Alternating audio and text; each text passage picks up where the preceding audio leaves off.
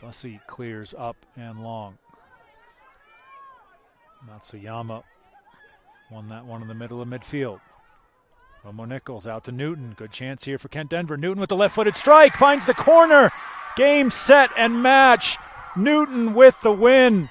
Izzy Newton and Kent Denver are going to win this match in overtime. In the first overtime period, 8 minutes and 40 seconds remain. The left-footed strike of Izzy Newton with the winner chicken dinner. And Kent Denver, the top seed in the conference, they will move on to Dick's Sporting Goods Park.